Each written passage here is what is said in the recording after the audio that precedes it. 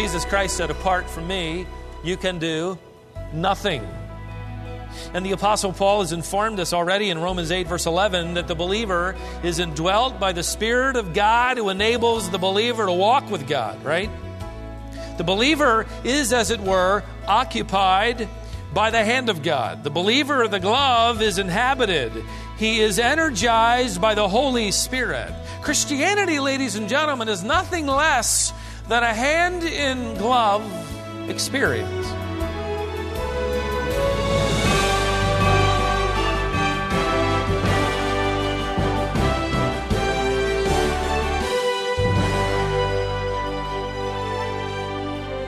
Hello and welcome to Wisdom for the Heart.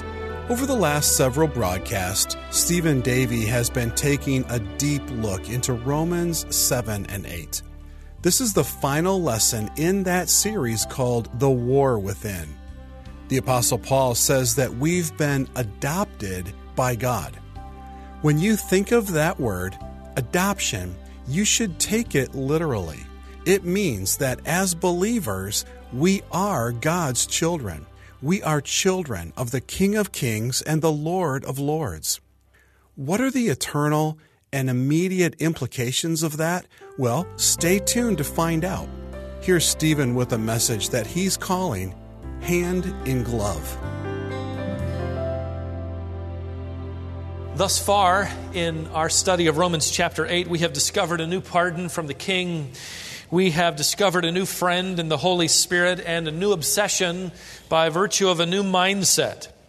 We are about to discover, as we allow that Holy Spirit who does indwell us to conform us to the image of Christ, that we experience a number of wonderful things. Things that are ours by perhaps our standing, but things we experience as we allow the Spirit of God, as it were, to invade our lives and live by means of His power throughout our activity and the energy of our own flesh. I brought along something to illustrate that this morning. I think it's probably a little silly illustration, but I hope you never look at a glove the same again. Well, if it ever gets below 60, I'll pull out these gloves and put them on. And I brought one along with me. I have an amazing glove here with me. This glove is incredible. This glove can point. This glove can give the thumbs up sign. My glove even knows how to give the sign for I love you. I can pat somebody on the back with my glove. This glove knows how to shake hands. This glove can applaud a last-minute win by the Wolfpack, if they would ever have one. This glove can smack somebody for saying something like that on Sunday morning. This glove is amazing, right? Well, of course not. This glove is entirely useless unless my hand is inside it.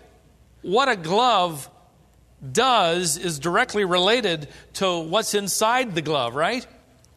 You could say it this way: whatever possesses the glove determines whatever the glove performs. Whoever activates the glove determines the activity of the glove. For without me, this glove can do nothing. That sounds familiar, doesn't it? For Jesus Christ said, apart from me, you can do nothing. And the Apostle Paul has informed us already in Romans 8, verse 11, that the believer is indwelt by the Spirit of God who enables the believer to walk with God, right? The believer is, as it were, occupied by the hand of God. The believer of the glove is inhabited. He is energized by the Holy Spirit. Christianity, ladies and gentlemen, is nothing less than a hand-in-glove experience. It is impossible to live it on your own. We are merely willing gloves, and God's Spirit is the omnipotent hand. And when the hand of God, as it were, inhabits, indwells, energizes, and motivates and leads us, we are able to experience a number of wonderful new things, in addition to the things we've already learned. And I want to give you three of them. First of all, you're able to follow somebody new. This is divine leadership. And I want to begin where we left off now with Romans chapter 8. Look with me at verse 12. So then, brethren, we are under obligation, not to the flesh, to live according to the flesh. For if you are living according to the flesh, you must die. But if by the Spirit you are putting to death the deeds of the body, you will live. For all who are being led by the Spirit of God, these are sons of God. Now, Paul is first speaking in general terms. He's reviewing for us what he has already taught in specific language in the previous verses of this chapter. If you live in the flesh, if you live by the flesh, if you live for the flesh, that's proof that you're going to die. And he begins to tell us this wonderful truth and privilege that we are being led by the Spirit of God. Now, what does it mean to be led by the Spirit? What does somebody mean when they say, I'm being led by the Spirit? What should they mean? There are a number of answers floating around, and many of them are dangerous to the believer. As they try to define what it means to be led by the Spirit, some believe Spirit leadership comes through some sort of mystical experience, some special intimation, perhaps some voice, some unusual feeling, maybe even divine revelation. Something in addition to what God has already said. You're being led by the Spirit when you have a word from God through His Spirit. You hear it, nobody else does. I think the latest fad coming down the evangelical pipe, as I've mentioned to my staff, and in fact I think this last greenhouse class, is what I believe something that will be viewed as Spirit-induced dreams. Dreams from God that will now direct the believer. And I've already seen some kind of hinting at that. I saw one book already in the Christian bookstore about this subject. But since the New Testament letters to the church say absolutely nothing about receiving dreams from God, you're going to have to know how to interpret them, right? And so all the shysters and all the hucksters are going to line up, and they're going to write their books, and they're going to put it into print, and they're going to make their dollars and cents off those who will buy it so that you can somehow know how to take this dream from God and make sense of it. They'll put their speculations into print. And the long result of it will be that believers are simply distracted again by one more gimmick which will take their minds away from the revealed truth of God in His Word. That God has spoken is not nearly as exciting as what God said to me last night in my dream. And what God said to me last night in my dream always will win out over somebody saying, well, God has already spoken.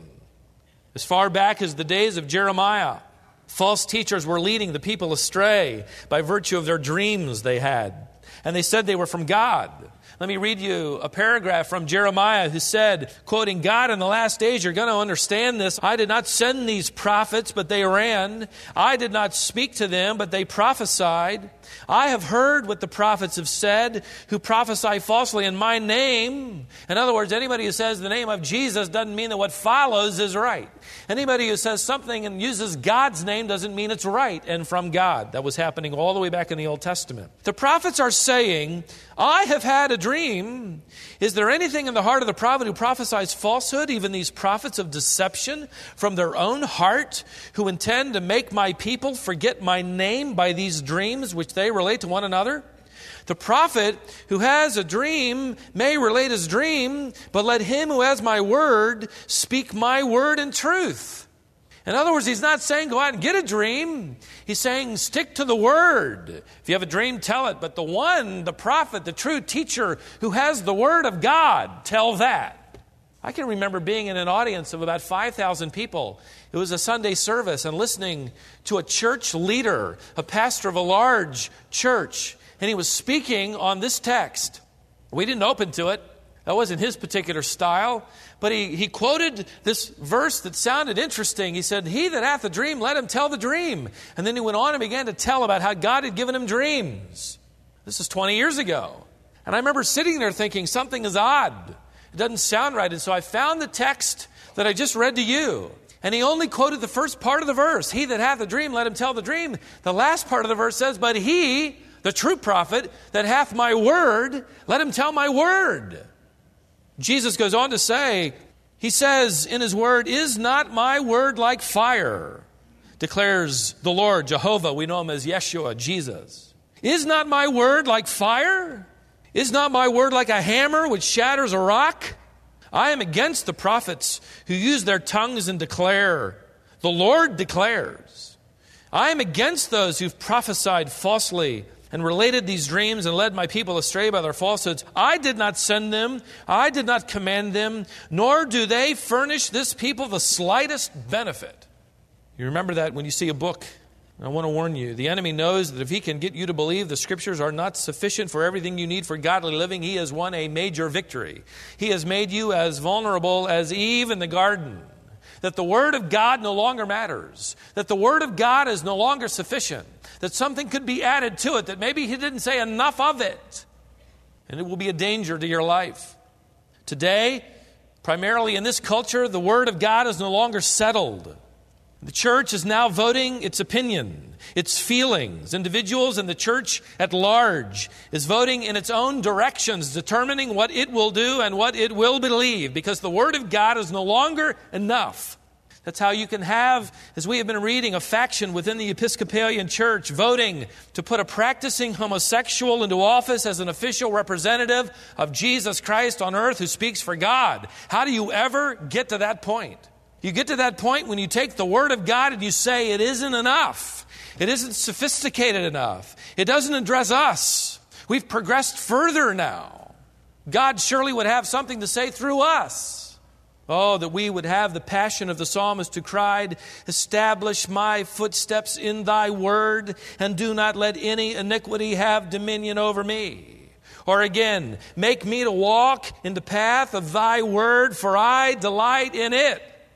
Since one of the key roles of the Holy Spirit is to illumine the Scriptures to the mind of the believer, being led by God's Spirit means to be led into the Word of God. Just like our brother earlier this morning testified in the baptistry, he is being led by the Spirit to do what? To read the Word of God for himself. Jesus promised His disciples that the Holy Spirit would come, and He says, "Whom the Father would send in my name, He will teach you all things and bring to your remembrance all that I said to you." That verse is perhaps confusing, at least it was to me when I was in college taking that Bible examination. He didn't bring back everything that I had heard, and I couldn't quite understand it. Well, this is a special, significant promise to the apostles who would become Christ's unique representatives and witnesses to the truth of God after Christ ascended back to heaven. They didn't have the ability to say to an audience, "Turn to Romans chapter 8. They were writing it. They didn't have it yet. And so God, by His Spirit, brought back to their mind 3.5 years worth of teaching in an amazing way.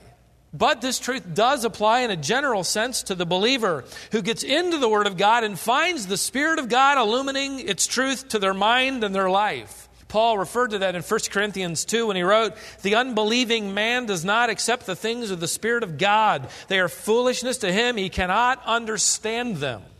They are spiritually appraised. But he who is spiritual, that has been brought to life and indwelt by the Spirit of God, appraises all things, for we have the mind of Christ." So then, to be led by the Spirit of God is to be led into the Word of God. And furthermore, to be led by the Spirit of God is to be led in obedience to the Word of God. Paul said, "I say, walk by the Spirit, and you will not obey the lusts of the flesh." Or like Paul, who encouraged Timothy that all Scripture is given by inspiration of God, theopneustos, the Word of God, the very breath of God. And it is profitable for teaching, reproving, correcting, for training in righteousness, that the man of God, the believer, may be absolutely, totally, adequately prepared, equipped for every good work. You have enough. You have enough. Are you being led by the Spirit? You could ask it this way. Are you being led into the Word of God, and are you being led to obey the Word of God? If you can say yes to that, you are being led by the Spirit of God. Now, the Greek verb for led, ago, has a number of different nuances as it appears literally hundreds and hundreds of times in the New Testament. Let me just translate some of them that will give just further nuance to what it means to be led by the Word of God or by the Spirit of God. And I'll put it in question form. Are you attended by the Word? Are you accompanied by the Word? Are you driven by the Word? Are you pulled, tugged by the Word? Are you hauled and moved by the Word? Are you literally escorted, conducted, directed? Are you piloted by the Word of God? Isn't that good? The verb appears some 200 times in the Greek Old Testament translation, the Septuagint. And we don't have time to even get into it, obviously. But the very first time is significant as it directs the context of this verb in wonderful ways. The first time it appears in the Bible is that breathtaking moment when Adam was roused from his deep sleep. God, having taken a rib from his side and fashioned the woman, God now leads Eve to Adam. There's the verb. He leads her to him and introduces her to him. Donald Gray Barnhouse wrote this way, as that verb in that very first context sort of set the stage of the wonderful privilege and precious truth of being led by the Spirit of God. He said it this way: I could not help but look down through the years to that moment when the Lord caused a deep sleep to fall upon our Jesus Christ. And there upon the cross of Calvary, He opened up the side of the Lord, and from that suffering and death, He created the church of His redeemed people. Yes, the very bride of Christ. Wow. For those indwelt by the Spirit of God, you have been brought, as it were, to be the bride of Christ. And you have the privilege of following somebody new, divine leadership, the Holy Spirit. Secondly, Paul goes on to say you are able to belong to someone new. Not only divine leadership, but a divine relationship. Look at verse 14 again. For all who are being led by the Spirit of God, these are the sons of God. For you have not received a spirit of slavery again to fear, but you've received a spirit of adoption as sons. Now, what does it mean to be an adopted son of God? I can tell you ahead of time it is a wonderful and beautiful nuance of our redemption to use this word. He begins, of course, by setting the stage, by telling us because of our adoption we haven't received the spirit of fear. We heard a little bit of that kind of testimony, the kind of guilt and fear that you're never measuring up, that somehow those scales never tip in the right direction. This is what Paul is saying. You don't have that spirit of fear. You don't have to measure up to all of the law. You are accepted by God on the basis of your adoption as a son. Well, what does it mean to be adopted? Well, we typically think in our American culture of what happens when we adopt a child. We take a child from one family or an orphan who has no biological family caring for him, and we place them in our family. But the word adoption is a little different in the Word of God. In fact, it has a little bit of a different nuance or meaning. The word adoption is rare. In fact, it's never used in the Old Testament because Jews didn't adopt. They didn't adopt because they had other practices and social systems for those who were orphans and those rights of inheritance. But the word adoption appears 5 times in the New Testament, 3 of which are in the book of Romans. And when we think of the word adoption, we often think just of our own culture, but Paul had a Roman adoption in mind. And every Roman son went through a ceremony of adoption. Every Roman father adopted in this special ceremony his son. And this was a special ceremony whereby this son was inducted into manhood. It was a ceremony where he was given the full rights of his Roman citizenship. It was bestowed upon that young man at his adoption. Likewise, by saying that we are the adopted sons of God, we have received at immediate conversion by faith to Jesus Christ the full rights of our citizenship in heaven. It isn't just for the ones that have been saved for 5 years or 10 years or 15 years, and if I grow up long enough, then I'll get security, then I'm going to go to heaven, or maybe I'll get the inheritance of the Father, maybe after doing these things, or no, right away. At conversion, you are adopted. That's one of the many things that happens when you come to faith in Christ. And you have been given the full rights. One of the rights has to do with inheriting the Father's fortune. That's why a little later on in verse 17, Paul talks about becoming a co-heir with Jesus Christ. He's thinking of a Roman ceremony of adoption whereby the son is able to inherit his father's fortune. So also, being adopted into God's family, Paul is telling us that we will inherit our Father's fortune. Can you imagine? We are wealthy beyond imagination.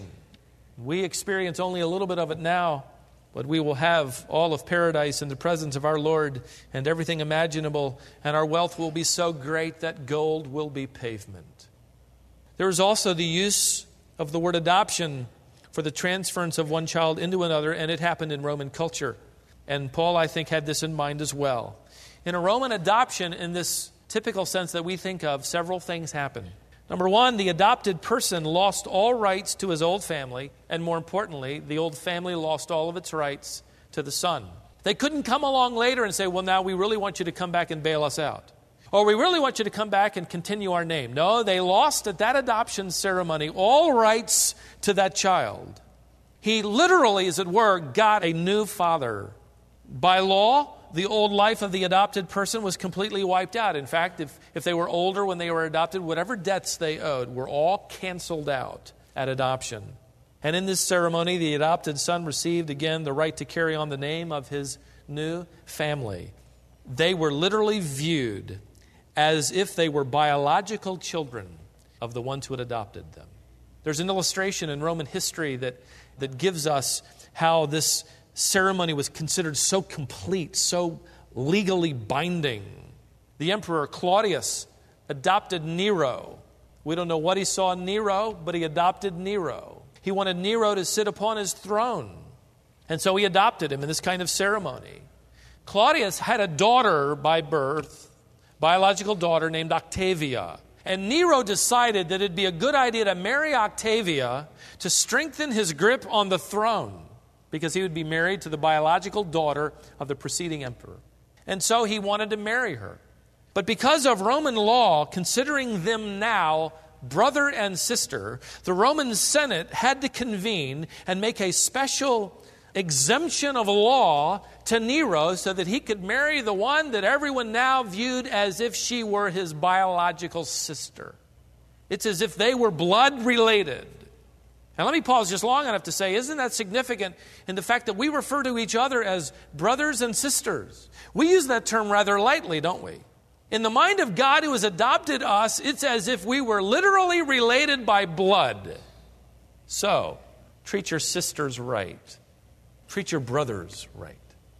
In the mind of God, it's as if you were born to the same parents. And so, in the mind of Paul, as he gives us this great truth, he tells us that we've been adopted by God. What did God see in us? What would he see in us?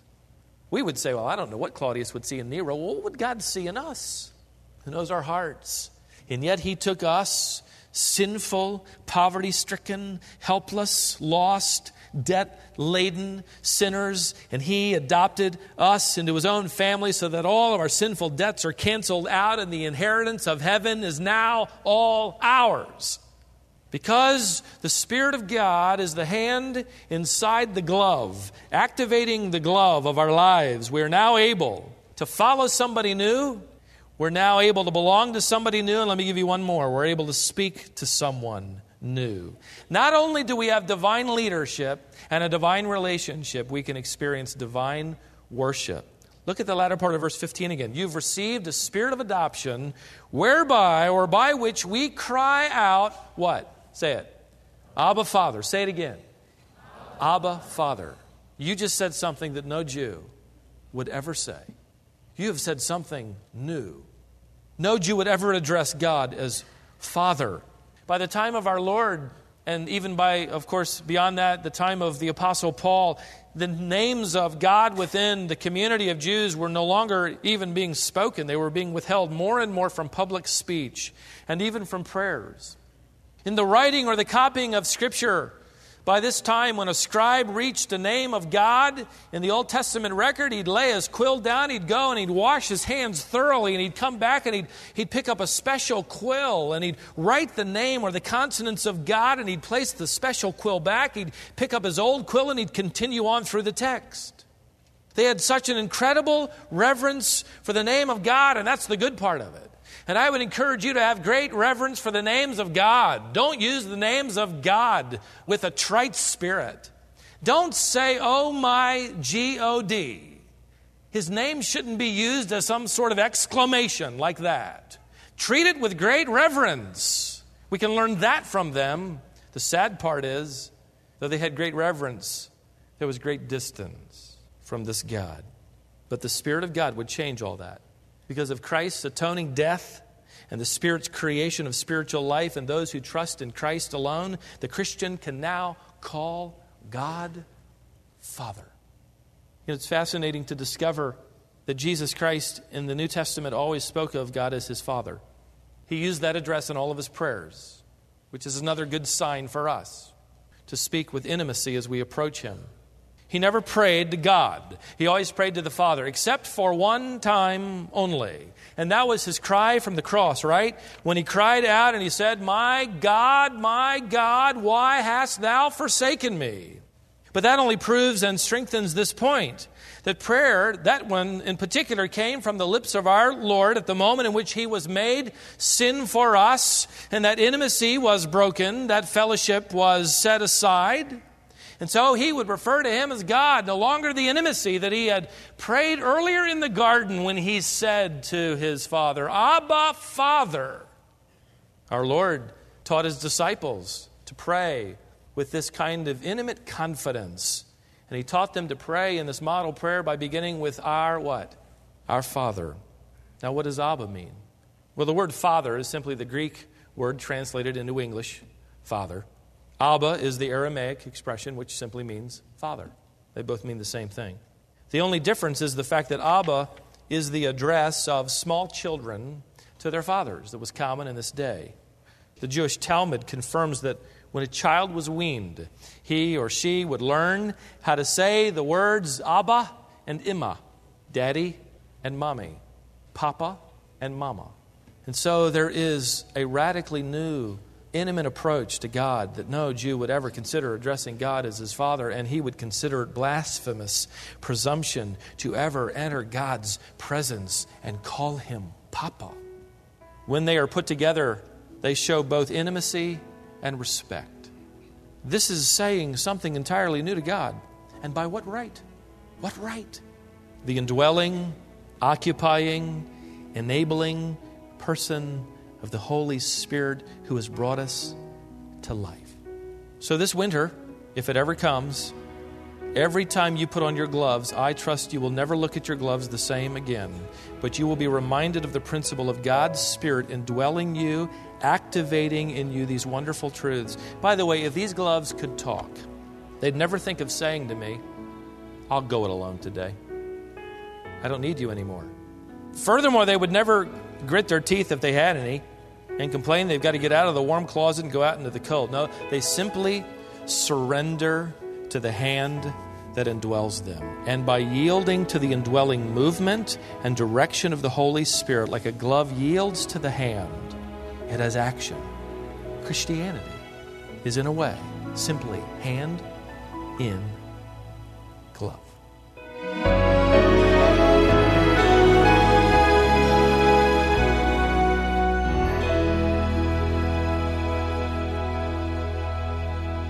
This is Wisdom for the Heart.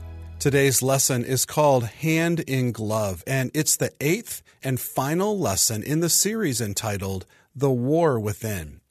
If you have a comment, a question, or would like more information, you can send us an email if you address it to info@wisdomonline.org. We'll add your question and Stephen's answer to our collection. Once again, that email address is info@wisdomonline.org. Starting tomorrow, we're going to shift our focus to the Christmas season. Make plans to be with us this same time tomorrow, right here on Wisdom for the Heart.